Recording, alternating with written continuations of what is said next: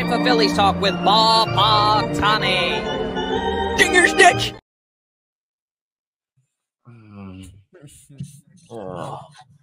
Today was a rough day. It's over. This one hurt. This was worse than the Kawhi shot. Worse than Ben Simmons forgetting to dunk. Worse than I was too young to really fully comprehend 03, the home game at the Vet, or the Bucks game at the Vet, I should say.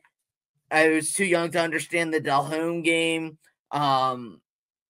So in terms of my lifetime, this was definitely by far, no doubt about it, the worst game, most heartbreaking and crushing, soul-crushing game in Philadelphia sports history in my lifetime, at least. The Super Bowl this year wasn't even close to being as heartbreaking. They kind of looked sloppy all game, so you kind of got that feel going into it. And both teams looked sloppy. This was being up 2-0, setting records, night in, night out,